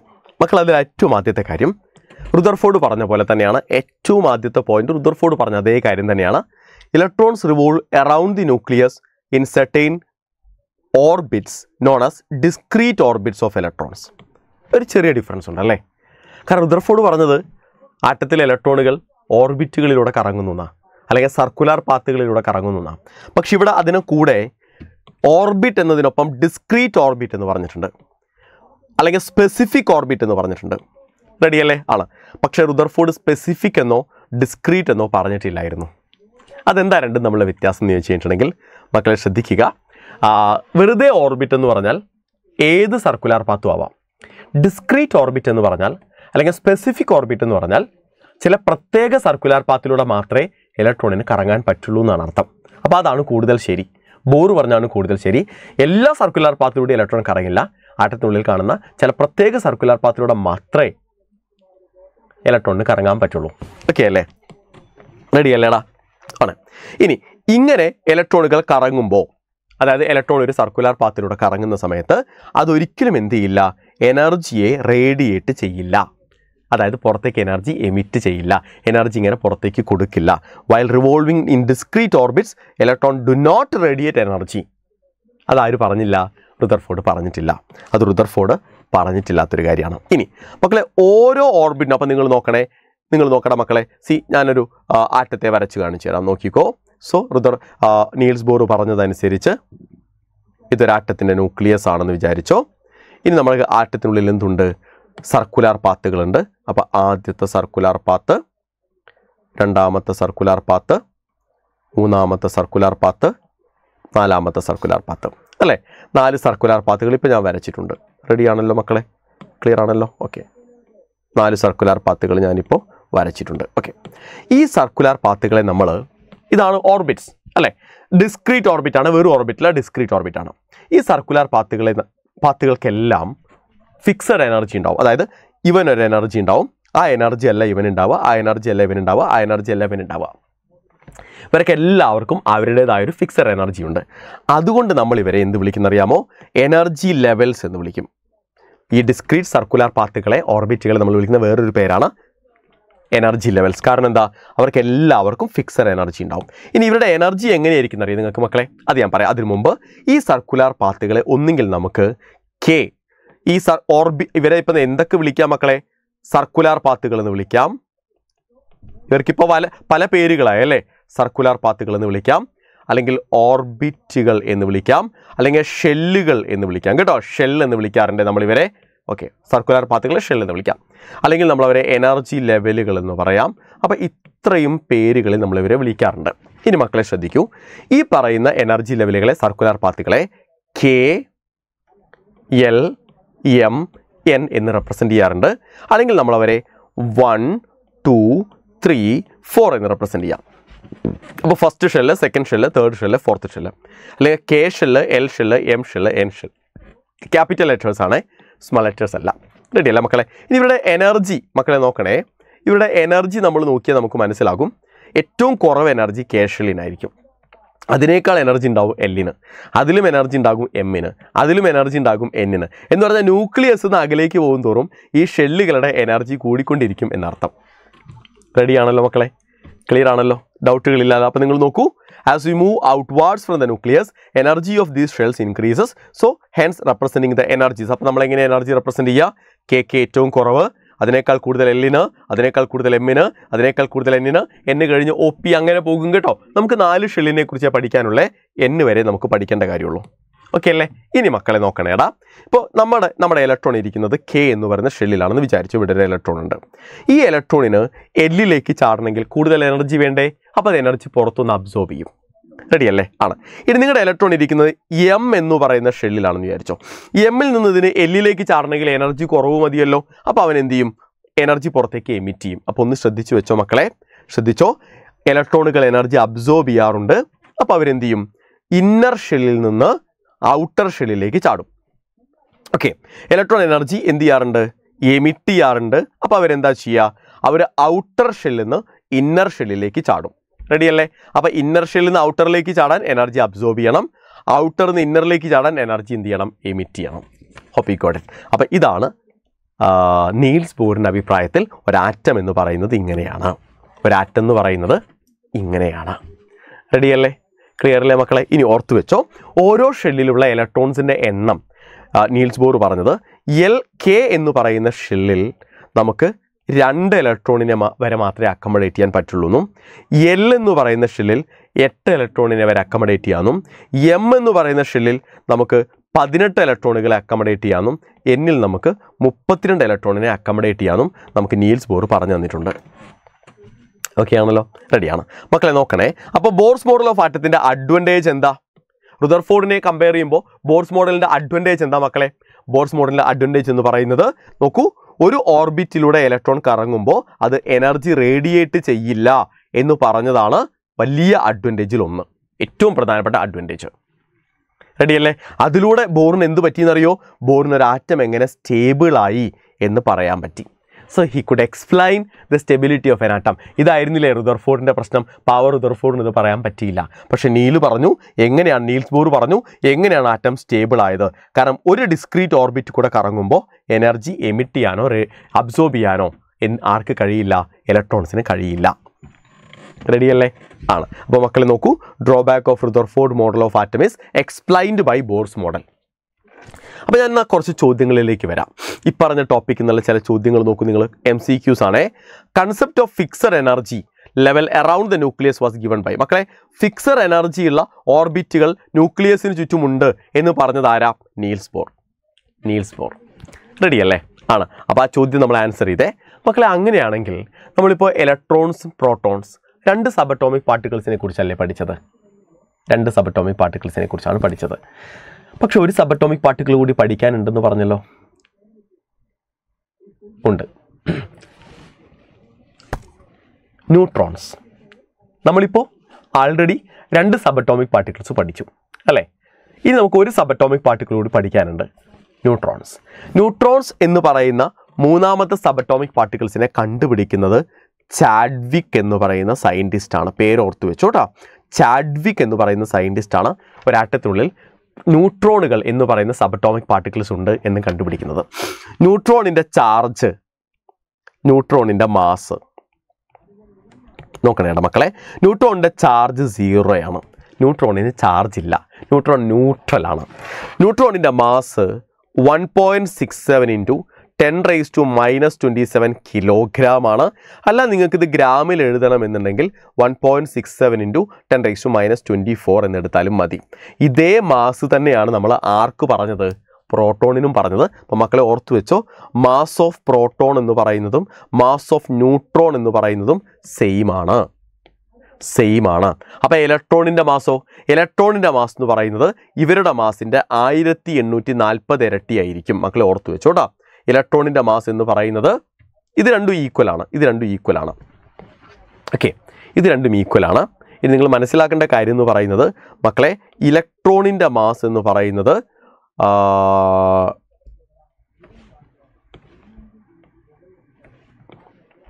അല്ലെങ്കിൽ ഈ പറഞ്ഞ ആളുകളുടെ മാസ് എന്ന് പറയുന്നത് 1840 ടൈംസ് ഇലക്ട്രോണിൻ്റെ മാസാണ്. അതായത് ഇലക്ട്രോണിൻ്റെ മാസിനേക്കാൾ 1840 ടൈംസ് കൂടുതലാണ് ന്യൂട്രോണിൻ്റെയും പ്രോട്ടോണിൻ്റെയും മാസ്. പക്ഷേ പ്രോട്ടോണിനും ന്യൂട്രോണിനും ഒരേ മാസമാണ്. ഇതിങ്ങനെ ഓർത്ത് വെച്ചോട്ടെ എൻ്റെ മക്കൾ. ഇങ്ങനെ ഓർത്ത് വെച്ചാൽ നമുക്ക് ചോദ്യങ്ങൾ ആൻസർ ചെയ്യാനും ഓർത്ത് വയ്ക്കാനും കുറച്ചുകൂടി എളുപ്പമായിരിക്കും മക്കളെ. റെഡിയല്ലേ?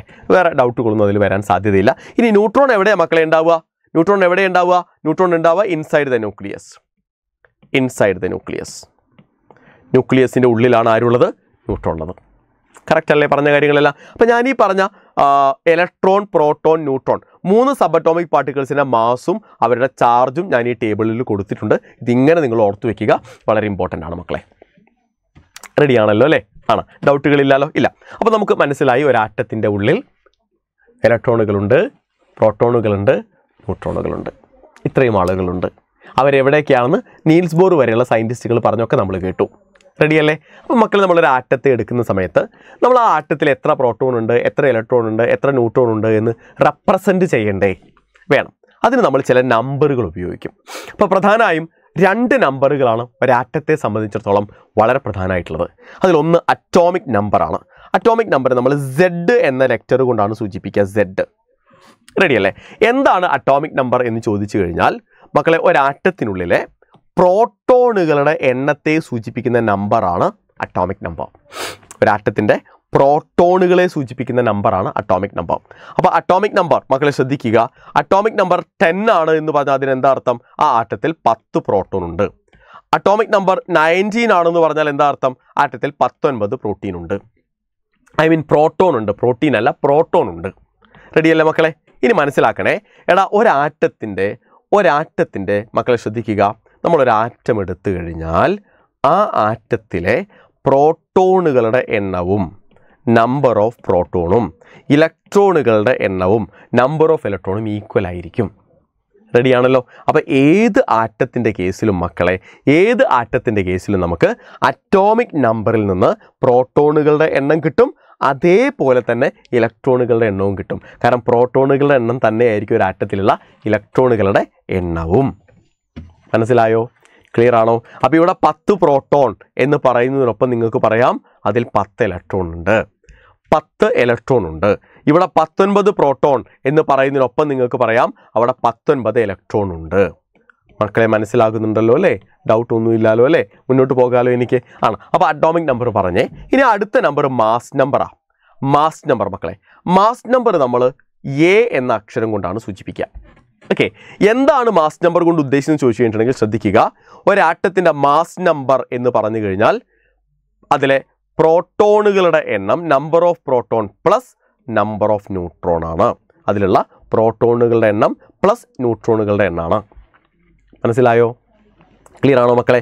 So mass number is defined as some of the total number of protons and neutrons present in an atom. അപ്പോൾ മക്കളെ നിങ്ങൾ നോക്കണേ, ഒരാറ്റത്തിൻ്റെ എവിടെയാണ് പ്രോട്ടോൺ ഉണ്ടാവുക? ന്യൂക്ലിയസിൽ. ഒരാറ്റത്തിൻ്റെ എവിടെയാണ് ന്യൂട്രോൺ ഉണ്ടാവുക? ന്യൂക്ലിയസിൽ. റെഡിയാണല്ലോ? ക്ലിയർ ആണല്ലോ മക്കളെ?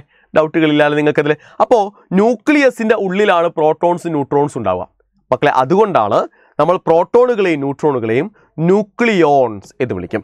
ന്യൂക്ലിയോൺസ് എന്ന് വിളിക്കും. അപ്പോൾ ആരാ ന്യൂക്ലിയോൺസ് എന്ന് പറയുന്നത്? ന്യൂക്ലിയോൺസ് എന്ന് പറയുന്നത് പ്രോട്ടോണുകളെയും ന്യൂട്രോണുകളെയും ചേർത്ത് വിളിക്കുന്ന പേരാണ് ന്യൂക്ലിയോൺസ്. എന്നുവെച്ചാൽ ന്യൂക്ലിയസിൻ്റെ ഉള്ളിൽ താമസിക്കുന്നവർ ന്യൂക്ലിയോൺസ്. അപ്പോൾ അത് പ്രോട്ടോൺസും ന്യൂട്രോൺസും ആണ് കേട്ടോ. റെഡി അല്ലേ മക്കളെ?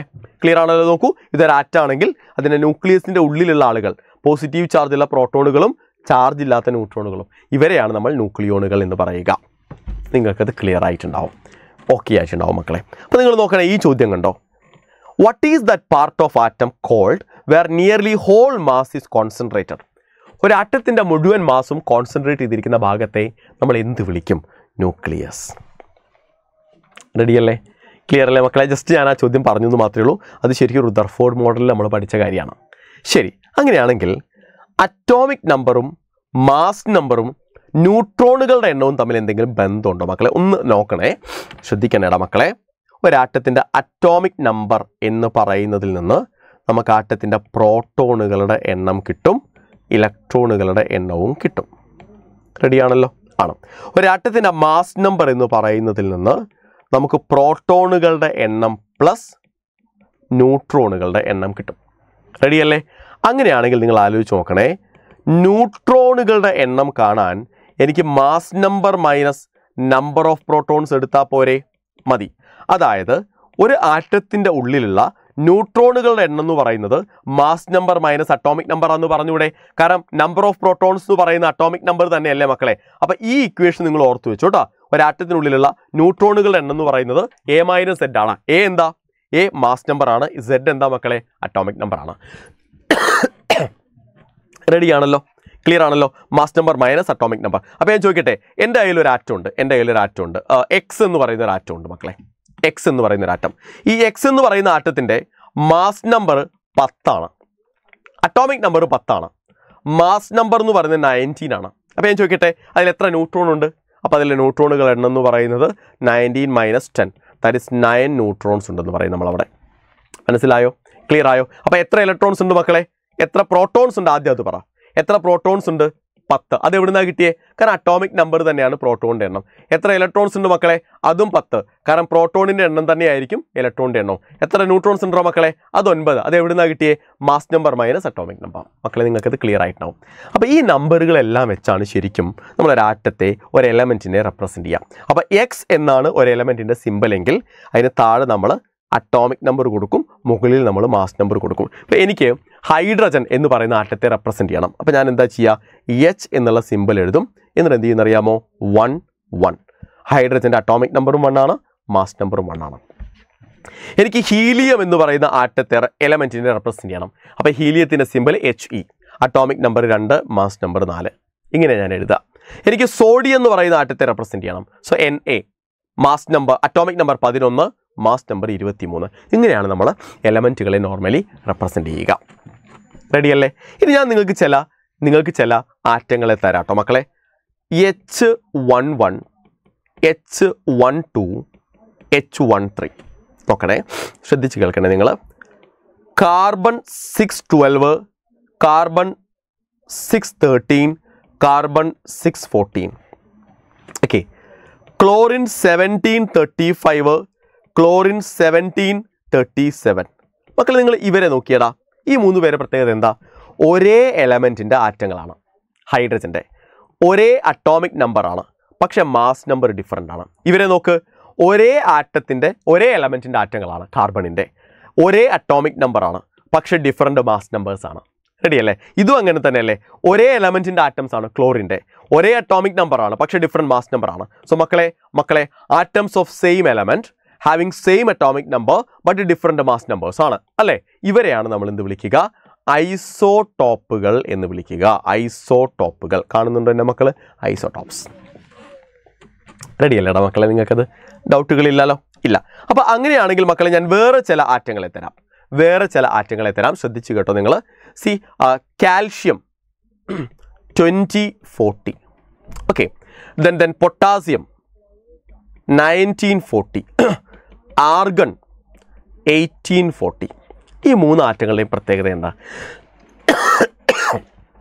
നോക്കൂ, different എലമെൻറ്റുകളുടെ ആറ്റങ്ങളാണ്.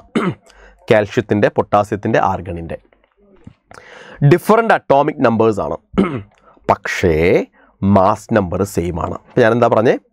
Atoms of different elements ആണ്, ഡിഫറെൻ്റ് അറ്റോമിക് നമ്പേഴ്സാണ്, സെയിം മാസ് നമ്പേഴ്സാണ് മക്കളെ. സോ ഇങ്ങനെയുള്ള ആറ്റങ്ങളെയാണ് ഐസോബാറുകൾ എന്ന് പറയും നമ്മൾ. ഐസോബാർസ്. വേറൊരു എക്സാമ്പിൾ തരാം.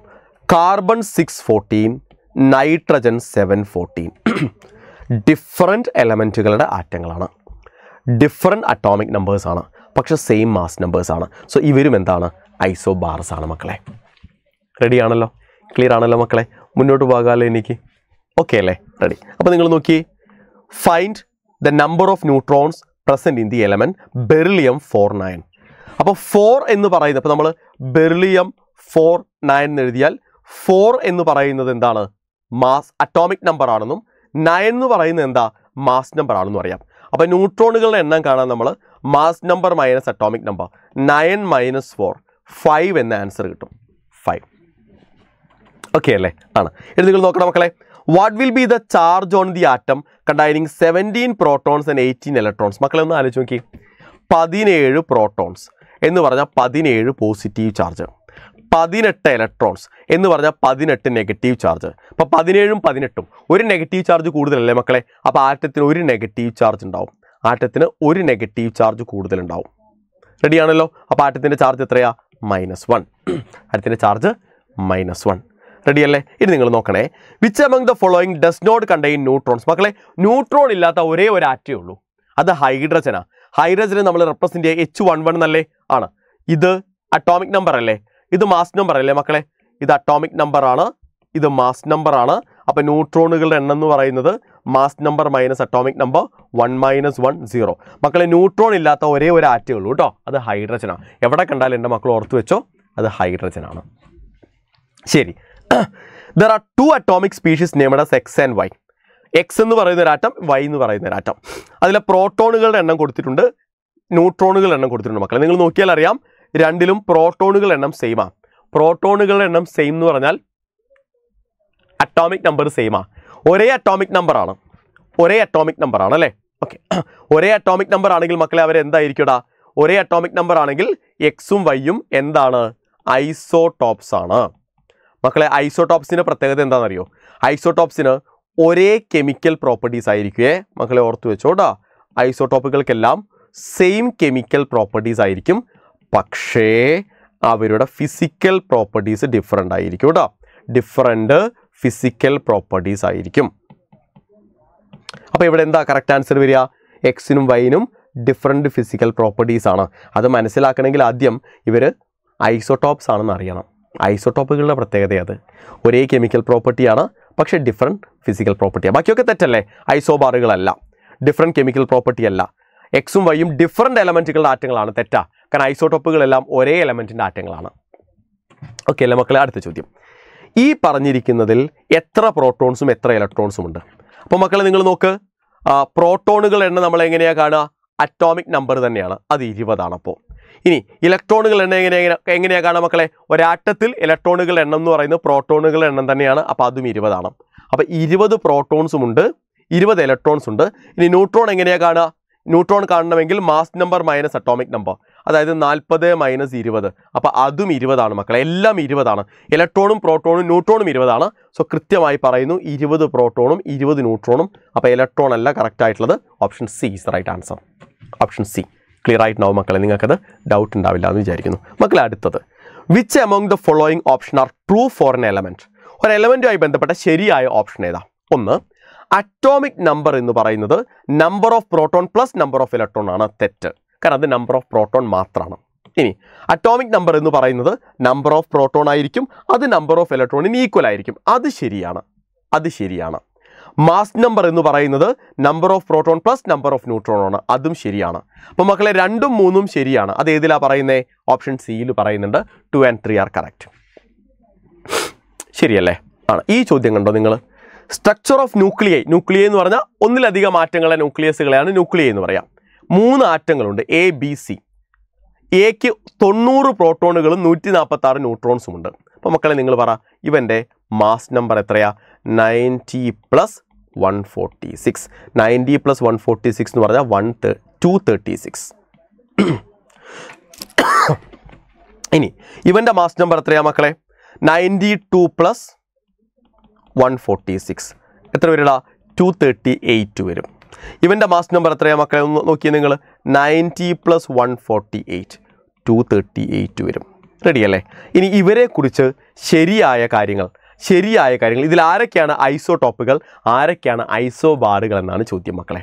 അപ്പോൾ നിങ്ങൾക്കറിയാം, ഒരേ അറ്റോമിക് നമ്പർ കാണിക്കുന്ന ആളുകൾ ഐസോടോപ്പുകളാണ്. ഒരേ അറ്റോമിക് നമ്പർ എന്ന് പറഞ്ഞാൽ ഒരേ നമ്പർ ഓഫ് പ്രോട്ടോൺസ്. അപ്പോൾ എയും സിയും മക്കൾ ഓർത്തു വെച്ചോ, എയും സിയും എന്താണ്? ഐസോടോപ്പുകളാണ്. ഇനി ഒരേ മാസ് നമ്പർ കാണിക്കുന്ന ആളുകൾ 238 അവർ ഐസോബാറുകൾ. അപ്പോൾ ബിയും സിയും ഐസോബാറുകളാണ്. Option C is the right answer. Option C. അടുത്ത ചോദ്യം നോക്കൂ, select the pair of isobars. Isobars ആണേ. ഐസോബാർസ് ആകണമെങ്കിൽ എന്ത് വേണോടാ? ഡിഫറെൻറ്റ് അറ്റോമിക് നമ്പറും സെയിം മാസ് നമ്പറും വേണം. അപ്പോൾ ഇതിൽ സെയിം മാസ് നമ്പർ കാണിക്കുന്ന 2 പേരേ ഉള്ളൂ. കണ്ടോ നിങ്ങൾ? അപ്പോൾ മാസ് നമ്പർ മാത്രം നോക്കി എൻ്റെ മക്കൾക്ക് ആൻസർ കിട്ടും. എയും സിയുമാണ്. ക്ലിയർ അല്ലേ മക്കളെ? അത് ഓക്കെ അല്ലേ? അത് ഓക്കെ.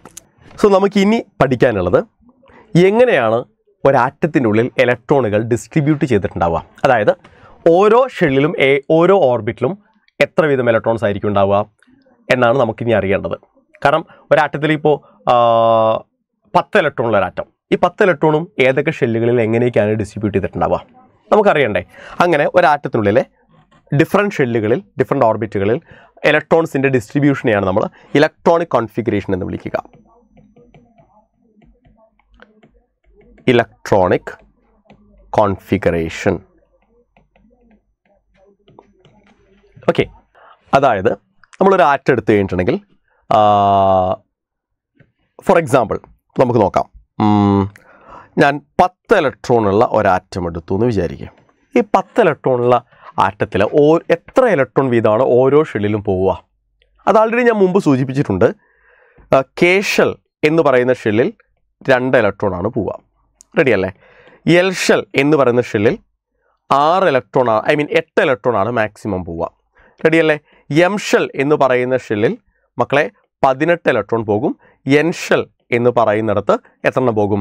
32 ഇലക്ട്രോൺ പോകും. അപ്പോൾ നമുക്കാകെ 10 ഇലക്ട്രോൺ അല്ലേ ഉള്ളൂ. നമുക്കാകെ 10 ഇലക്ട്രോണേ ഉള്ളൂ. ഈ ഒരു ഡാറ്റ ആൾറെഡി ഞാൻ എന്ത് ചെയ്തിട്ടുണ്ട്? നിങ്ങൾക്ക് തന്നിട്ടുള്ള കാര്യമാണ്. ഇത് ആൾറെഡി ഞാൻ പറഞ്ഞിട്ടുള്ള കാര്യമാണ്. അപ്പോൾ ഇത് നിങ്ങൾ എന്ത് ചെയ്യുക? ഓർത്ത് വയ്ക്കുക. ഞാനിവിടെ നോട്ട് ചെയ്തിട്ടുണ്ട് കേട്ടോ. ഇത് ഞാനിവിടെ നോട്ട് ചെയ്തിട്ടുണ്ട്. നിങ്ങൾക്ക് ഓർക്കാൻ വേണ്ടിയാണ്, മനസ്സിലാക്കാൻ വേണ്ടിയാണ് ഞാനിവിടെ എഴുതിയിട്ടുണ്ട്. ഓക്കെ. ഇനി നമ്മുടെ കേസിലേക്ക് വരുന്ന സമയത്ത് കെയിലും എല്ലിലും എമ്മിലും എന്നിലും എത്ര വീതം ഇലക്ട്രോൺസ് ഉണ്ടാക്കും? അപ്പോൾ 10ൽ ആദ്യത്തെ 2 ഇലക്ട്രോൺ കെയിലേക്ക് പോകും. ഇനി എത്ര ഇലക്ട്രോൺ ഉണ്ട്? 8 ഇലക്ട്രോൺ ബാക്കിയുണ്ട്. ആ 8 ഇലക്ട്രോൺ എല്ലിലേക്ക് പോകും. റെഡി അല്ലേ? അപ്പോൾ എമ്മിനോ എന്നിനോ ഇലക്ട്രോൺസ് ഉണ്ടാവില്ല. അപ്പോൾ 10 ഇലക്ട്രോൺ ഉള്ള ഒരു ആറ്റത്തിൻ്റെ ഇലക്ട്രോണിക് കോൺഫിഗറേഷൻ നമ്മൾ എഴുതുക. എങ്ങനെയാണെന്നറിയോ? 2,8. അപ്പോൾ കാണുന്നയാൾക്ക് മനസ്സിലാകും കെ ഷെല്ലിൽ 2 ഇലക്ട്രോൺ, എൽ ഷെല്ലിൽ 8 ഇലക്ട്രോൺ. ഇനഫ്. റെഡിയല്ലേ മക്കളെ? അങ്ങനെയാണെന്നുണ്ടെങ്കിൽ ഞാൻ ഇനി ഓരോരോ എക്സാമ്പിളായിട്ട് പറയാം. അപ്പോൾ ഹൈഡ്രജൻ എന്ന് പറയുന്ന ആറ്റം ഞാൻ എടുത്തു. ഹൈഡ്രജൻ. ഇനി ഒരു കാര്യം കൂടിയുണ്ട്. ഒരു കാര്യം കൂടി പറഞ്ഞിട്ട് ഞാൻ അതിലേക്ക് പോകാം. അപ്പോൾ നമ്മളിങ്ങനെ ഇലക്ട്രോണിക് കോൺഫിഗറേഷൻ എഴുതുമ്പോൾ കാര്യം ഇപ്പം നിങ്ങൾ നോക്കൂ, എമ്മിൽ 18ഉം എന്നിൽ 32 ഇലക്ട്രോൺസ് വരെ നമുക്ക് അക്കമഡേറ്റ് ചെയ്യിക്കാം. പക്ഷേ ഈ പറയുന്ന എം ഷെല്ല് അവസാന ഷെല്ലാണെങ്കിൽ അതിൽ നമ്മൾ ഒരിക്കലും 8ൽ കൂടുതൽ ഇലക്ട്രോൺസ് വെക്കരുത്. അതായത് അവസാനത്തെ ഷെല്ലിൽ എപ്പോഴും 8 ഇലക്ട്രോൺസേ മാക്സിമം വരാൻ പാടുള്ളൂ. അതൊന്ന് ശ്രദ്ധിക്കണേ. അപ്പോൾ സപ്പോസ് നിങ്ങളുടെ കയ്യിൽ ഇപ്പോൾ അറ്റോമിക് നമ്പർ എന്ന് പറയുന്നത് 19 ആണെന്ന് വിചാരിക്കുക. 19 ഇലക്ട്രോണുകളുള്ള ഒരു ആറ്റം നിങ്ങളുടെ കയ്യിലേക്ക് കിട്ടി. 19 ഇലക്ട്രോൺ ഉള്ള ഒരു ആറ്റം നിങ്ങളുടെ കയ്യിലേക്ക് കിട്ടി. നിങ്ങൾ എന്ത് ചെയ്യും? 2 ഇലക്ട്രോണിനെ കെയിലേക്ക് കൊടുക്കും. റെഡിയല്ലേ? 8 ഇലക്ട്രോണിനെ എല്ലിലേക്ക് കൊടുക്കും. ഇനി എത്ര ബാക്കിയുണ്ട്? 2 8ഉം 10 ഇലക്ട്രോൺ ആയി. 9 ഇലക്ട്രോൺ ബാക്കിയുണ്ട്. ആ 9 ഇലക്ട്രോണിനെ നിങ്ങൾ എന്ത് ചെയ്യരുത്? എമ്മിലേക്ക് കൊടുക്കരുത്. കാരണം അവിടെ എം അവിടുത്തെ അവസാന ഷെല്ലാവും. അപ്പോൾ എം അവസാന ഷെല്ലാവുമ്പോൾ അതിൽ അവസാന ഷെല്ലിൽ 8 ഇലക്ട്രോണേ പാടുള്ളൂ. അപ്പോൾ നിങ്ങൾ ഈ 9നെ എന്ത് ചെയ്യണമെന്ന് അറിയാമോ? 8ഉം 1ഉം ആയിട്ട് മാറ്റണം. അതായത് കെയിൽ 2 ഇലക്ട്രോൺ, എല്ലിൽ 8 ഇലക്ട്രോൺ, എമ്മിൽ 8 ഇലക്ട്രോൺ ആൻഡ് എന്നിൽ 1 ഇലക്ട്രോൺ. അപ്പോൾ അവസാന ഇലക്ട്രോൺ എന്നിലേക്ക് പോകും. പക്ഷേ ഇങ്ങനെ എഴുതുകയാണെങ്കിൽ എം വരെ പോകേണ്ട കാര്യമുള്ളൂ. പക്ഷേ ഇങ്ങനെ എഴുതാൻ പാടില്ല. അവസാന ഷെല്ലിൽ 9 ഇലക്ട്രോൺ വരരുത്, 8ൽ കൂടുതൽ വരരുത്. അപ്പോൾ നമ്മളതിനെ 8ഉം 1ഉം ആക്കി മാറ്റി. അപ്പോൾ ആ അവസാന 1 ഇലക്ട്രോൺ എന്നിലേക്ക് പോയി. മക്കളെ മനസ്സിലായോ? അപ്പോൾ അതിൻ്റെ ഇലക്ട്രോണിക് കോൺഫിഗറേഷൻ എന്താണ് വരിക? അതിൻ്റെ ഇലക്ട്രോണിക് കോൺഫിഗറേഷൻ വരിക 2 8 8 1. Hope you got it. നിങ്ങൾക്കത് മനസ്സിലായിട്ടുണ്ടാവും. ഇനി നമുക്ക് പോകാം. മക്കളെ ഹൈഡ്രജൻ എടുത്തു നമ്മൾ. ഹൈഡ്രജൻ എടുക്കുന്ന സമയത്ത് ഹൈഡ്രജൻ അറ്റോമിക് നമ്പർ എത്രയാണ്? 1.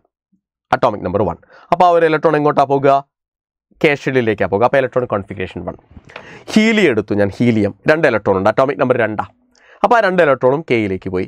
മക്കളെ ലിത്തിയം അറ്റോമിക് നമ്പർ 3 ഇലക്ട്രോൺ ഉണ്ട്. അപ്പോൾ അല്ലേ? അപ്പോൾ 2 എണ്ണം കെയിലേക്കും ബാക്കി 1 എണ്ണം എല്ലിലേക്കും. 2 1. Beryllium atomic number 4. അപ്പോൾ 4 ഇലക്ട്രോൺ ഉണ്ട്. അപ്പോൾ 2,2. റെഡി അല്ലേ? കെയിൽ 2 എല്ലിൽ 2. ബോറോൺ 5 ഇലക്ട്രോൺ ഉണ്ട്. എങ്ങനെയാണ് പോകുക? 2,3. കാരണം കെയിൽ 2, കെയിൽ ആകെ 2 പോയിട്ടുള്ളൂ. ബാക്കി 3 എണ്ണം എല്ലിലേക്ക്. Carbon 6 electron. അപ്പോൾ എങ്ങനെ നമ്മൾ എഴുതുക? 2,4. ഇങ്ങനെ എഴുതി പോകും. അങ്ങനെയാണെങ്കിൽ മക്കളെ ഞാൻ പറയട്ടെ എടാ സോഡിയം എന്ന് പറയുന്ന ആറ്റത്തിൽ 11 ഇലക്ട്രോൺ ഉണ്ട്. എങ്ങനെയാണ് നമ്മൾ എഴുതുക? Electronic configuration atomic number 11. 2 electron കെയിലേക്ക്, 8 ഇലക്ട്രോൺ എല്ലിലേക്ക്, 1 ഇലക്ട്രോൺ കൂടി ബാക്കിയുണ്ട്, അത് എമ്മിലേക്ക്. മനസ്സിലായോ? ഓക്കെ. അങ്ങനെയാണെങ്കിൽ മക്കളെ നോക്കണേ. പൊട്ടാസ്യം എന്ന് പറയുന്ന ആറ്റത്തിൽ 19 ഇലക്ട്രോൺ ഉണ്ട്. കാരണം അറ്റോമിക് നമ്പർ 19. എങ്ങനെ നമ്മൾ എഴുതുക? 2 8. നേരത്തെ പറഞ്ഞ പോലെ ഇനി 9 ഇലക്ട്രോൺ ബാക്കിയുണ്ട് 19ൽ. 10 അല്ലേ കഴിഞ്ഞിട്ടുള്ളൂ ഇവിടെ. 9 ഇലക്ട്രോൺ എന്ന് എഴുതരുത്. അപ്പോൾ അതിനെ 8ഉം 1ഉം ആക്കി സ്പ്ലിറ്റ് ചെയ്തു നമ്മൾ. 8,8. റെഡി അല്ലേ? 10 അപ്പോൾ അറ്റോമിക് നമ്പർ 25 ഉള്ള ഒരു ആറ്റത്തെ നമ്മൾ എങ്ങനെ എഴുതാം മക്കളെ? 25 അറ്റോമിക് നമ്പറുള്ള ഒരു ആറ്റം ഉണ്ട് എൻ്റെ കയ്യിൽ. മാങ്കനീസ് എന്ന് പറയുന്ന ആറ്റത്തിന് അറ്റോമിക് നമ്പർ 25 ആണ്. എങ്ങനെ ഇലക്ട്രോണിക് കോൺഫിഗറേഷൻ എഴുതുക? 2,8, റെഡി. ഇനി എത്ര ഇലക്ട്രോൺ ബാക്കിയുണ്ടോ മക്കളെ? 10 ഇലക്ട്രോൺ കഴിഞ്ഞു. ഇനി 15 ഇലക്ട്രോൺ ബാക്കിയുണ്ട്. 15 ഇലക്ട്രോണുകൾ നമ്മൾ എങ്ങനെ എഴുതുക? 8 and 7. റെഡി അല്ലേ? 8 and 7. കാരണം 15 എന്ന് എഴുതി കഴിഞ്ഞാൽ ഔട്ടർ മോസ്റ്റ് ഷെല്ലിൽ 8ൽ കൂടുതൽ ഇലക്ട്രോൺ ആവും. സോ ഇങ്ങനെയാണ് നമ്മൾ ഇലക്ട്രോണിക് കോൺഫിഗറേഷൻ എഴുതേണ്ടത്. അപ്പോൾ ഈ ഇലക്ട്രോണിക് കോൺഫിഗറേഷൻ വെച്ചുകൊണ്ട് നമുക്ക് ആറ്റങ്ങളെ വരയ്ക്കാമല്ലോ അല്ലേ മക്കളെ? നോക്ക് ഹൈഡ്രജൻ ആറ്റം, ന്യൂക്ലിയസ്, ഒരു ഷെല്ല് മതി, അതിലൊരു ഇലക്ട്രോൺ. കറക്റ്റ് അല്ലേ? റെഡി. നോക്കൂ ഹീലിയത്തിന് അറ്റോമിക് നമ്പർ 2 ആണെന്ന് പറഞ്ഞല്ലോ. സോ ആദ്യത്തെ ഷെല്ലിൽ 2 ഇലക്ട്രോൺ. ലിത്തിയം നിങ്ങൾ നോക്കൂ മക്കളെ. ആദ്യത്തെ ഷെല്ലിൽ 2 ഇലക്ട്രോൺ, രണ്ടാമത്തെ ഷെല്ലിൽ 1 ഇലക്ട്രോൺ. കെയിൽ 2 എല്ലിൽ 1. കാരണം 2 1 എന്നാണല്ലോ നമ്മൾ എഴുതി. അപ്പോൾ ഇതിൻ്റെ കൂടെ ഞാൻ ഇലക്ട്രോണിക് കോൺഫിഗറേഷൻ കൂടി സൂചിപ്പിക്കാം. 1 ഇവിടെ 2 വരും, ഇവിടെ നമ്മൾ എഴുതുക 2,1 വരും, ഇവിടെ 2,2 വരും, ഇവിടെ 2,3 വരും, ഇവിടെ 2,4 വരും, ഇവിടെ 2,5 വരും, ഇവിടെ 2,6 വരും, 2,7 വരും, 2,8 വരും. റെഡി അല്ലേ മക്കളെ? നോക്ക്, കറക്റ്റായിട്ട് പറഞ്ഞിട്ടില്ലേ? നോക്ക്, 2,2 2 2 റെഡി അല്ലേ? 2 and 3 2 1 2 3. കാർബണിൽ 2ഉം 4ഉം 2 1 2 3 4. കറക്റ്റ് അല്ലേ സ്ട്രക്ചർ വരച്ചിരിക്കുന്നത്? അപ്പോൾ ഇതുപോലെ വരയ്ക്കാൻ നിങ്ങൾക്ക് കഴിയണം കേട്ടോ. റെഡി. അപ്പോൾ അങ്ങനെയാണെങ്കിൽ സോഡിയം ആകുമ്പോഴോ 11 അല്ലേ വരിക? 2,8,1. മെഗ്നീഷ്യോ 2,8,2. അലൂമിനിയോ 2,8,3. സിലിക്കണോ 2,8,4. ഫോസ്ഫറസ് 2,8,5. സൾഫർ 2,8,6. ക്ലോറിൻ 2,8,7. ആർഗൺ 2,8,8. അപ്പോൾ ആർഗൺ വരെയുള്ള എലമെൻറ്റുകളുടെ സ്ട്രക്ചറാണ് നിങ്ങളിപ്പോൾ കണ്ടത്. മക്കൾ ഇവിടെ നിന്ന് ഈ ഇലക്ട്രോണിക് കോൺഫിഗറേഷൻ എഴുതുന്നതിൽ നിന്ന് നമുക്ക് പ്രധാനപ്പെട്ട 3 കാര്യങ്ങൾ ഓർത്തു വെക്കേണ്ടതുണ്ട്. ഒന്ന്, വാലൻസ് ഷെൽ എന്ന് പറഞ്ഞാൽ എന്താ? ഒരാറ്റത്തിൻ്റെ ഏറ്റവും ഔട്ടർമോസ്റ്റ് ആയ ഏറ്റവും പുറത്തുള്ള ഷെല്ലിനെയാണ് വാലൻസ് ഷെൽ എന്ന് പറയാം. അപ്പോൾ നിങ്ങൾ നോക്കൂ മക്കളെ, ബെറിലിയത്തിൻ്റെ വാലൻസ് ഷെൽ ഏതാ? L. റെഡി അല്ലേ? മെഗ്നീഷ്യത്തിൻ്റെ വാലൻസ് ഷെൽ ഏതാ? KLM. 3 ഷെല്ലുണ്ട്. അപ്പോൾ M ആണ് വാലൻസ് ഷെൽ വരിക. അപ്പോൾ ഒരാറ്റത്തിൻ്റെ ഏറ്റവും പുറത്തുള്ള ഷെല്ലിനെയാണ് അതിൻ്റെ വാലൻസ് ഷെൽ എന്ന് പറയുക, outermost shell of an atom. മക്കളെ, ആ ഔട്ടർമോസ്റ്റ് ഷെല്ലിലുള്ള വാലൻസ് ഷെല്ലിലുള്ള ഇലക്ട്രോണുകളെ വിളിക്കുന്ന പേരാണ് വാലൻസ് ഇലക്ട്രോൺസ്. വാലൻസ് ഇലക്ട്രോൺസ്. റെഡി അല്ലേ? ക്ലിയർ അല്ലേ മക്കളെ? അപ്പോൾ എൻ്റെ മക്കൾ നോക്കിയാണ് മക്കളെ, എൻ്റെ മക്കൾ നോക്ക് നോക്ക് നോക്ക് നോക്ക്. ദ ബോറോൺ എന്ന് പറയുന്ന ആറ്റത്തിൽ എത്ര വാലൻസ് ഇലക്ട്രോൺ ഉണ്ട്? 3. നൈട്രജൻ എന്ന് പറയുന്ന ആറ്റത്തിൽ എത്ര വാലൻസ് ഇലക്ട്രോൺ ഉണ്ട്? 5. ഫ്ലൂറിനിൽ എത്ര വാലൻസ് ഇലക്ട്രോൺ ഉണ്ട്? 7. ആർഗണിൽ എത്ര വാലൻസ് ഇലക്ട്രോൺ ഉണ്ട്? 8. അപ്പോൾ വാലൻസ് ഷെൽ എന്താ? വാലൻസ് ഇലക്ട്രോൺ എന്താന്ന് ഞാൻ പറഞ്ഞു. ഇനിയാണ് വാലൻസി. മക്കളെ, വാലൻസി എന്ന് പറയുന്നത് ഒരാറ്റത്തിന് മറ്റൊരാറ്റവുമായി കമ്പൈൻ ചെയ്യാനുള്ള പവറാണ്. എത്രത്തോളം മറ്റൊരാറ്റവുമായി കമ്പൈൻ ചെയ്യാനുള്ള കപ്പാസിറ്റി ഉണ്ട്, കമ്പൈനിങ് കപ്പാസിറ്റിയെ വിളിക്കുന്ന പേരാണ് വാലൻസി. വാലൻസി നമ്മൾ 2 തരത്തിലാണ് കാണുക. മക്കളെ ശ്രദ്ധിച്ച് കേൾക്കണേ, വാലൻസി 2 തരത്തിൽ കാണാം.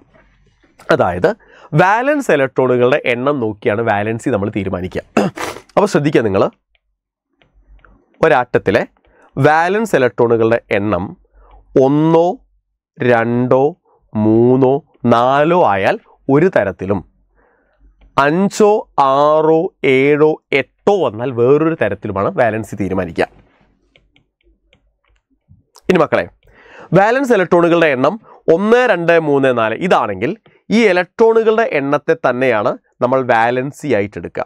അപ്പോൾ ഒരു വാലൻസ് ഇലക്ട്രോൺ വരുന്ന ആറ്റത്തിൻ്റെ വാലൻസി 1 ആണ്, 2 വാലൻസ് ഇലക്ട്രോൺ വരുന്ന ആറ്റത്തിൻ്റെ വാലൻസി 2 ആണ്, 3 വാലൻസ് ഇലക്ട്രോൺ വരുന്ന ആറ്റത്തിൻ്റെ വാലൻസി 3 ആണ്, 4 വാലൻസ് ഇലക്ട്രോൺ വന്ന വാലൻസി 4 ആണ്. ഇനി മക്കളെ, 5, 6, 7, 8 വന്നാൽ അവിടെ നമ്മൾ വാലൻസി തീരുമാനിക്കുന്നത് എങ്ങനെയാണെന്ന് നോക്കൂ. 5 ഇലക്ട്രോൺ വന്നാൽ വാലൻസി 3, 6 ഇലക്ട്രോൺ വന്നാൽ വാലൻസി 2, 7 ഇലക്ട്രോൺ വന്നാൽ വാലൻസി 1, 8 ഇലക്ട്രോൺ വന്നാൽ വാലൻസി 0. ഇതെങ്ങനെ കിട്ടിയപ്പോൾ? അപ്പോൾ അത് വളരെ വ്യക്തമാണ് മക്കളെ. നോക്കൂ, 5, 6, 7, 8 തുടങ്ങിയ വാലൻസ് ഇലക്ട്രോണുകൾ വരുന്ന ആറ്റങ്ങളിൽ വാലൻസി എന്ന് പറയുന്നത് 8 മൈനസ് വാലൻസ് ഇലക്ട്രോൺ ആയിരിക്കും. റെഡി അല്ലേ? അപ്പോൾ നിങ്ങൾ നോക്കൂ, 8 - 5 3, 8 - 6 2, 8 - 7 1, 8 - 8 0. കറക്റ്റാ മക്കളെ, കറക്റ്റാണത്. അതിൽ വേറെ പ്രശ്നങ്ങളൊന്നും നിങ്ങൾക്ക് വരാനില്ല. അപ്പോൾ അതെ, ഈ ഒരു ടേബിളിൽ ഹൈഡ്രജൻ മുതൽ നിങ്ങൾക്ക് കാണാം, ഹൈഡ്രജൻ മുതൽ ഹീലിയം, ആർഗൺ വരെയുള്ള മുഴുവൻ ആറ്റങ്ങളുടെയും സിംബലുകളുണ്ട്, അറ്റോമിക് നമ്പറുകളുണ്ട്, പ്രോട്ടോണുകളുടെ എണ്ണമുണ്ട്, ന്യൂട്രോണുകളുടെ എണ്ണമുണ്ട്, ഇലക്ട്രോണുകളുടെ എണ്ണമുണ്ട്. അതിലെ ഓരോ ഷെല്ലിലുമുള്ള ഇലക്ട്രോണുകൾ എത്ര വീതമാണ്? അപ്പോൾ ഇലക്ട്രോണിക് കോൺഫിഗറേഷൻ ഉണ്ട്, വാലൻസി ഉണ്ട്. റെഡി അല്ലേ? അപ്പോൾ വാലൻസി 1-2 പേരുടെ വാലൻസി ഞാൻ പറയാം. 1-2 പേരുടെ വാലൻസി ഞാൻ പറയാം. വാലൻസി നമുക്കൊന്ന് കാൽക്കുലേറ്റ് ചെയ്യാൻ പഠിക്കേണ്ടതുണ്ട്, കാരണം വളരെ പ്രധാനപ്പെട്ട ചോദ്യങ്ങൾ അതിൽ നിന്ന് വരാം. അപ്പോൾ മക്കളെ ശ്രദ്ധിച്ചു കേട്ടോ. വാലൻസി കാണാൻ പോവുകയാണ് നമ്മൾ. വാലൻസി കാണാൻ പോവുകയാണ്. അപ്പോൾ എനിക്ക് സോഡിയത്തിൻ്റെ വാലൻസി വേണം. അപ്പോൾ സോഡിയത്തിന് അറ്റോമിക് നമ്പർ എല്ലാവർക്കും അറിയാമല്ലോ അല്ലേ? 11. Electronic configuration 2,8,1. അപ്പോൾ ഇവൻ്റെ വാലൻസി എത്രയാണ് മക്കളെ? സോഡിയത്തിൻ്റെ വാലൻസി എത്രയാണ്? 1. കാരണം ഒരു ഇലക്ട്രോൺ അല്ലേ വാലൻസ് ഷെല്ലിൽ വാലൻസി 1. അപ്പോൾ അങ്ങനെയാണെങ്കിൽ നിങ്ങൾ നോക്കണേ, ആർഗൺ എന്ന് പറയുന്ന ആറ്റത്തിന് atomic number 18, electronic configuration 2,8,8, valency 0. അവിടെ എങ്ങനെയാണ് വാലൻസി എടുത്തേ? 8 - 8. കാരണം 5, 6, 7, 8 തുടങ്ങിയ വാലൻസ് ഇലക്ട്രോണുകളാണെങ്കിൽ 8 - വാലൻസ് ഇലക്ട്രോൺ ആണ് വാലൻസി ആയിട്ട് എടുക്കുക. ഓക്കെ അല്ലേ മക്കളെ? റെഡി? അങ്ങനെയാണെങ്കിൽ നിങ്ങൾ നോക്കണേടാ മക്കളെ, ഫോസ്ഫറസ് എന്ന് പറയുന്ന ആറ്റത്തിന് അറ്റോമിക് നമ്പർ 15 ആണ്. ഇലക്ട്രോണിക് കോൺഫിഗറേഷൻ 2,8,5 അല്ലേ വരിക? സോ വാലൻസ് എത്രയാണ് വരിക? 8 - 5 3. റെഡി അല്ലേ? ക്ലിയർ അല്ലേ മക്കളെ? ഓക്കെ. സോ ക്ലോറിൻ എന്ന് പറയുന്ന ആറ്റത്തിന് അറ്റോമിക് നമ്പർ 17 ആണ്. Electronic configuration 2,8,7. അപ്പോൾ 7 വാലൻസ് ഇലക്ട്രോൺ വന്നാൽ വാലൻസി 8 - 7 1. അപ്പോൾ ഇങ്ങനെയാണ് നമ്മൾ എന്ത് ചെയ്യുക? വാലൻസി കാൽക്കുലേറ്റ് ചെയ്യുക. അപ്പോൾ ഈ ടേബിൾ നോക്കി എൻ്റെ മക്കൾക്ക് മനസ്സിലാകും എങ്ങനെയാണത് എന്നുള്ളത്. ഓരോ ഹൈഡ്രജൻ മുതൽ ഹീലിയം വരെയുള്ള ആളുകളുടെയും എന്ത് ഞാൻ പറഞ്ഞിട്ടുണ്ട്, വാലൻസി ഞാൻ ഈ ടേബിളിൽ കൊടുത്തിട്ടുണ്ട്. എല്ലാ ഡാറ്റയുണ്ട്. അറ്റോമിക് നമ്പർ ഉണ്ട്, അവരുടെ നമ്പർ ഓഫ് പ്രോട്ടോൺസ് ഉണ്ട്, നമ്പർ ഓഫ് ന്യൂട്രോൺസ് ഉണ്ട്, നമ്പർ ഓഫ് ഇലക്ട്രോൺസ് ഉണ്ട്, ഇലക്ട്രോണിക് കോൺഫിഗറേഷൻ ഉണ്ട്, വാലൻസി ഉണ്ട്. ക്ലിയർ?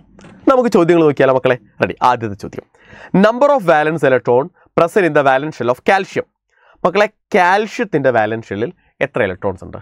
നിങ്ങളോട് പറയാനുള്ള വളരെ പ്രധാനപ്പെട്ട ഒരു കാര്യം, ഹൈഡ്രജൻ മുതൽ കാൽഷ്യം വരെയുള്ള എലമെൻറ്റുകളുടെ അറ്റോമിക് നമ്പർ നമ്മൾ ഓർത്തു വെക്കണം. അപ്പോൾ ഈ ടേബിളിൽ ആർഗൺ വരെയുള്ള ആളുകളുടെ ഉണ്ട് 18. ആർഗണിന് 18. ആർഗൺ കഴിഞ്ഞാൽ പിന്നെ വരെ പൊട്ടാസ്യമാണ് കേട്ടോ മക്കളെ. പൊട്ടാസ്യം കെ എന്നാണ് സിമ്പൽ. അറ്റോമിക് നമ്പർ 19 ആണ്. പൊട്ടാസ്യം കഴിഞ്ഞിട്ടാണ് ആര് വരുന്നത്? കാൽഷ്യം വരുന്നത്. CA എന്നാണ് സിമ്പിൾ വരിക. Atomic number 20. ഒന്ന് ഓർത്ത് വെക്കണം എൻ്റെ മക്കൾ. അപ്പോൾ കാൽഷ്യത്തിൻ്റെ അറ്റോമിക് നമ്പർ എത്രയാണ് മക്കളെ? Atomic number 20. Atomic number is 20. അപ്പോൾ നമ്മൾ ഇലക്ട്രോണിക് കോൺഫിഗറേഷൻ എഴുതണം. 2,8, 10 വരിക. അതിനെ 8ഉം 2ഉം ആയിട്ട് സ്പ്ലിറ്റ് ചെയ്യണം. സോ ചോദ്യം number of വാലൻസ് electron എത്രയാണെന്നുള്ളതാണ്. 2 is the right answer. അടുത്തത് മക്കളെ നോക്കൂ, which of the following element has the last electron present in N shell? ഇതിൽ ഏത് എലമെന്റിന്റെ ലാസ്റ്റ് ഇലക്ട്രോൺ ആണ് എൻ ഷെല്ലിലേക്ക് പോവുക? അപ്പോൾ പൊട്ടാസ്യത്തിൻ്റെ അറ്റോമിക് നമ്പർ എത്രയാണ്? 19. സോഡിയത്തിന് 11. ഓക്സിജൻ്റേത് 8. അതുപോലെ തന്നെ ക്ലോറിൻ്റേത് മക്കളെ 17. നമുക്ക് ഓരോരുത്തരുടെ ഇലക്ട്രോണിക് കോൺഫിഗറേഷൻ എഴുതാം. പൊട്ടാസ്യത്തിൻ്റെ ഇലക്ട്രോണിക് കോൺഫിഗറേഷൻ 2,8,1. സോഡിയത്തിൻ്റേത് 2,8,1. ക്ലോറിൻ്റേത് 2,8,7 അല്ലേ? ഓക്സിജൻ്റേത് 2,6. ഇതിലേതിലാണ് 4 ഷെല്ല് വരുന്നത് നോക്കൂ? KLMN. Option A. Ready? So മക്കളെ, ഇത്രയാണ് നമുക്ക് സ്ട്രക്ചർ ഓഫ് ആറ്റം എന്ന് പറയുന്ന പാഠത്തിൽ നിന്ന് നെക്സ്റ്റ് എക്സാമിന് നമ്മൾ പ്രിപ്പയർ ചെയ്യേണ്ട ടോപ്പിക്കുകൾ ഇത്രയാണ്. അപ്പോൾ ഈ ടോപ്പിക്കുകളൊക്കെ നിങ്ങൾക്ക് ക്ലിയർ ആയിട്ടുണ്ടാകും എന്ന് വിശ്വസിക്കുന്നു. അതിലെ ചോദ്യങ്ങൾ MCQs നമ്മൾ ചെയ്തിട്ടുണ്ട്. സോ ഈ ഒരു ടൈപ്പ് ഓഫ് ചോദ്യങ്ങളാണ് ശരിക്കും നെക്സ്റ്റ് എക്സാമിന് ഉണ്ടാകുക. അപ്പോൾ മക്കളെ നന്നായി പ്രിപ്പയർ ചെയ്യുക. നെക്സ്റ്റ് എക്സാമിൽ നല്ല സ്കോർ നിങ്ങൾ നേടുക. All the best.